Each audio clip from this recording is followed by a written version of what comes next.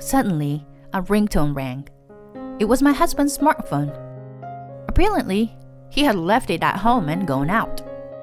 I looked at the call screen and saw my mother-in-law's name on the screen. I felt bad ignoring the call from my mother-in-law, so I picked up the phone for my husband, who had left his phone at home. What are you doing? It's your daughter's big day, isn't it? A father is going to be late for his daughter's wedding. As soon as I picked up the phone, my mother-in-law, without even giving me a chance to answer, asks me a question right out of the blue. Daughter? What are you talking about? Our daughter passed away 5 years ago. You know that. Then, from the phone, I heard a young woman's voice ask, "Has Dad still not arrived yet?" Our daughter passed away 5 years ago. But my mother-in-law did indeed say daughter. And I hear a young woman's voice. What is this all about? My mind went blank. Linda, why are you answering the phone? My mother-in-law exclaimed to me on the phone, sounding impatient. My mind went blank, and my daughter's smile and memories of the past came back to me in bits and pieces. My husband Jason and I have been married for 20 years. Jason and I had a daughter shortly after we were married. She was a sweet girl with a lovely smile, but she passed away 5 years due to an illness. Soon after she was born, we found out that she was sick. The doctor told me, "We didn't expect her to live long. There is a possibility that she may die soon. Please be prepared for that." After a long pregnancy, my first child was finally born. When we were told that the child was sick and would not live long, both James and I were depressed and in despair. However, contrary to the doctor's expectations, our daughter lived to be 15 years old. When she was born, we thought we might never see her grow up. But she lived on despite her illness and weakness, and even attended kindergarten, elementary school, and junior high school. There were times when caring for my daughter was difficult, but I was saved by my daughter, who cared for her family more than anyone else, trying to enjoy every moment of her life, and working hard with a smile even through painful treatment. I am truly grateful that my daughter was born, and the time I spent with her is an invaluable part of my life. I am still grateful for the life she lived, and I am still grateful for the time she spent with me. And yet, she was only 15 years old. She would have been 20 now, 5 years after she passed away. The other day, I saw that there was a reunion of her middle school class in our area. There, I saw my daughter's classmates gathered there, talking happily and taking pictures together. I wonder what she would have talked about with her classmates if she were still alive. I wonder if she would have taken pictures with her friends. I wonder how my daughter, now an adult, would have lived the rest of her life. The more I saw her classmates shining brightly, the more I could only think of my daughter, who is in the past, wondering what if she were still alive. And I felt indescribably sad and cried a little on the way home. One Sunday, 5 years after her death, Jason was out early in the morning for a day. He went fishing with a friend. A few hours after Jason left, his phone rang. I didn't realize it until then, but Jason had forgotten his phone and had left it behind. I checked the call screen, and so it was my mother-in-law. I had bad if I answered Jason's cell phone, but I thought, what if this is an urgent call? And if it was my mother-in-law calling, there would be no particular problem if I answered. As soon as I pressed the call screen, without even a chance for me to answer, my mother-in-law said, in her very first words, "What are you doing? Today is your beloved daughter's big day. It's about to start. A father is going to be late for his daughter's wedding. Tell me quickly where you are." I thought it was the wrong number or something. But it was my mother-in-law's name on the screen and her voice on the phone. It occurred to me that maybe my mother-in-law was lost her mind. Well, Jason forgot his phone and went out. I, Jason's wife, Linda, am on it. I tell her on the phone as calmly as I can, even though my head is spinning. What? Did you just say daughter? Our daughter passed away 5 years ago. You know that, don't you, Grace? I heard an unexpected word on the phone as I did so. Grandma, is Dad not going to make it? It was definitely a young woman's voice. My daughter passed away 5 years ago. But my mother-in-law said daughter, and the young woman called my mother-in-law Grandma. What the hell was this all about? My mind went blank. Linda, why are you answering the phone? My mother-in-law exclaimed to me on the phone in a panicked tone. At first, I questioned my mother-in-law to get things straightened out. Grace, what is this all about? Who is that daughter on the phone? What is her relationship with Jason? And is this a wedding today? Please explain it all. What should I do? You asked me to explain everything out of the blue.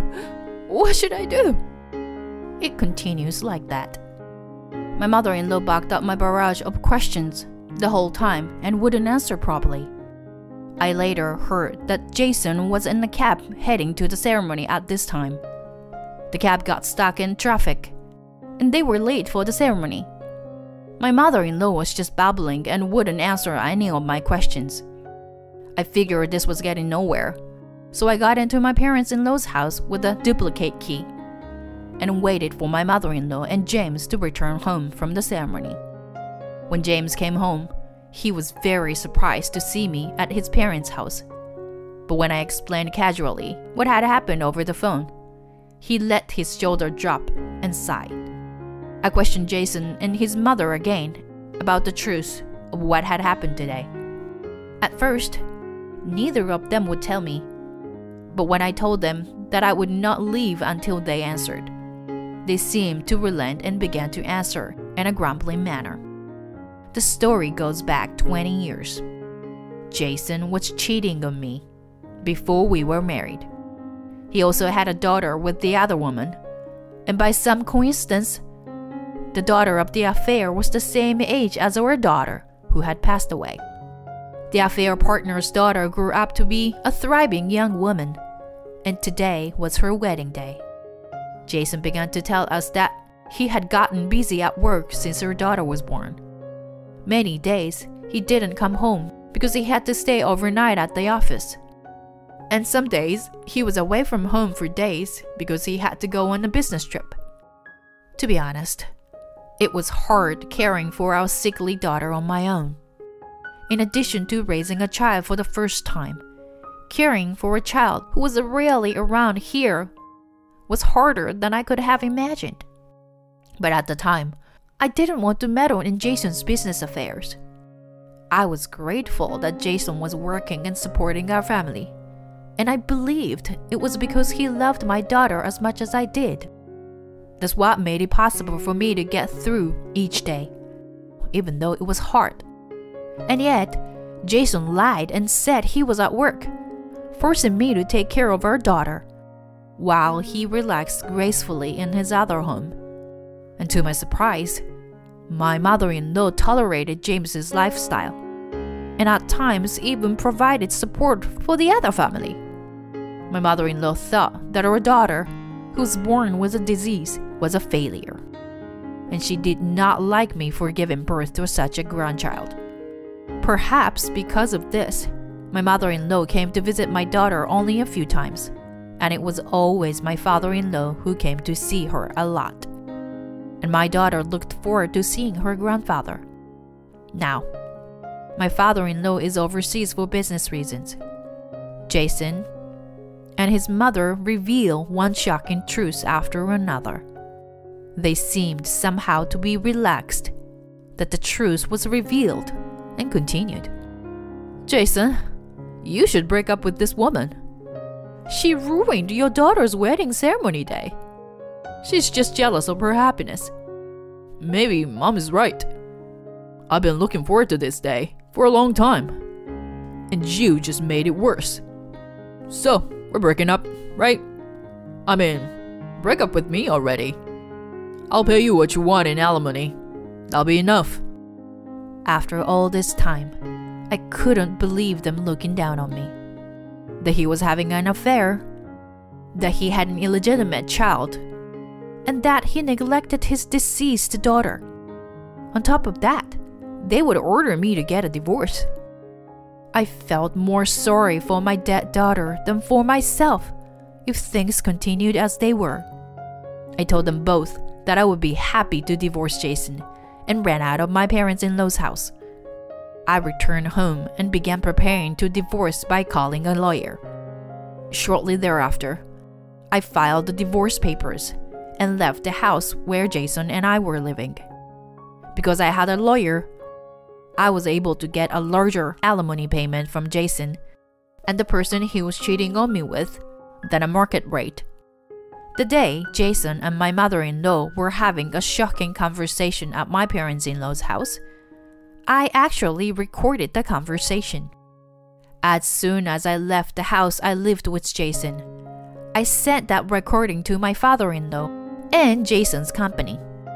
When my father-in-law heard that recording, he flew back from overseas to see me.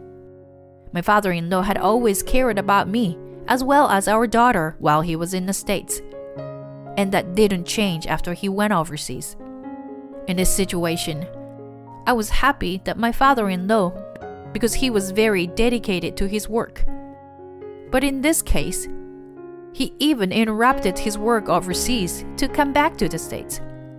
As soon as my father-in-law met me, he apologized. I should have paid more attention to my family. I have caused you so much pain and trouble. I am sorry. I cannot forgive those guys. I will insulate myself from Jason who hurt you. And of course, I will divorce my wife. That's what he told me. The company Jason worked for is owned by my father-in-law. In other words, my father-in-law's insulating Jason meant that Jason would be fired from the company he now works for. Jason was fired from the company after being insulated by his father, and Grace divorced from my father-in-law and had no place to live. They were so resentful that they thought it was all my fault, and they were going to barge into my house. They didn't have a duplicate key, so they started yelling and screaming at the room, which showed no sign of coming out even when they rang the bell. And they were almost breaking the doorknob. But I had already moved to a different house.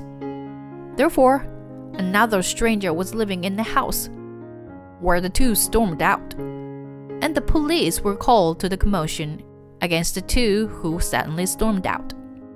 I heard that they finally ran out of places to go and tried to get a hold of the married daughter of the adulterer.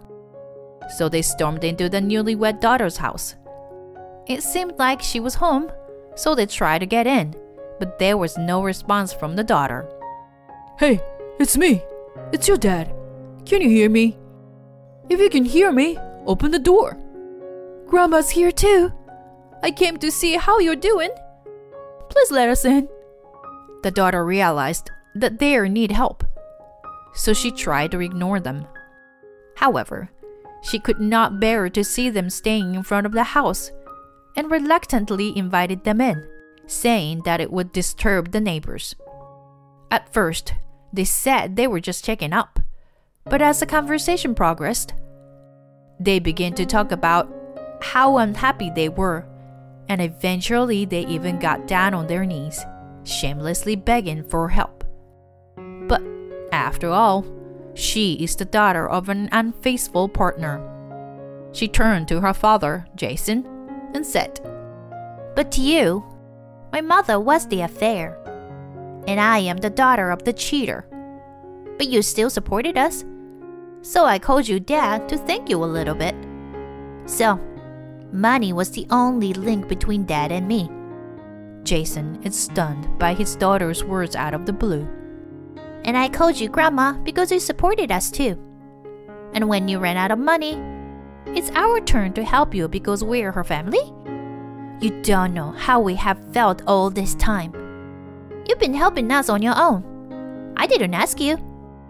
And then she simply cut Jason and his mother off. Is that what you thought all along? Unbelievable. What's going to happen to our relationship now? The daughter just said grace like a throwaway comment. We have no use for people without money. You have a real family somewhere else, but you have been using us as a family for your affair partner. In the same way, we have been taking advantage of you. Now, if you don't have any money, please leave. We're not a family anymore. Jason and his mother, who had been silently listening to her words, were now trembling with anger. And then they start shaking. What kind of a way to talk to a father who has supported you all this time? I thought you were the better granddaughter, but it turns out that you were a failure too. They yelled at her. Grace started screaming, throwing dishes, cushions, and other items in the house, not only at the walls and floor, but also at her granddaughter. Their outburst made a mess of the new house, and the daughter, feeling that she was indeed in danger, called the police. But the police who arrived at the scene saw Jason and Grace, whom no one could touch, and brought them in again. This police action caused Station's daughter to be marked by the neighbors, and her husband also found out that her family was troublesome because of this incident.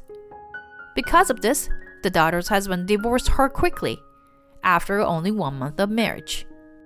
On the other hand, I was able to get a new job at a company owned by my father-in-law, thanks to his arrangement.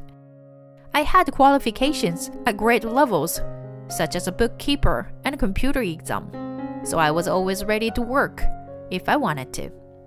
The reason was that I was always trying to improve my skills to earn money for my daughter's medical expenses in between taking care of her. Because of this, I am now working hard with a salary that is enough to live on my own. My father-in-law was so concerned about me that he cut ties with his own son and divorced my mother-in-law as well, even after the divorce of Jason with me. Not only that, but I am so grateful to my father-in-law for providing me with a new job. I told my father-in-law how sorry and grateful I was, and he said, Please let me do this because I feel sorry for you too. And I am so grateful to you, Linda, for giving me my one and only granddaughter. My life is so much happier that I had such a sweet granddaughter. Besides, it's normal for families to support each other. Linda, you are a very important family member who gave me a granddaughter. I couldn't stop crying at his words. I think that's all thanks to my daughter. She passed away 5 years ago.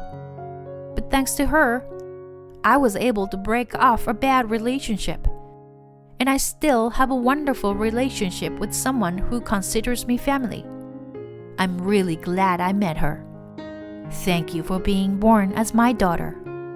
Let's continue to build a new life together.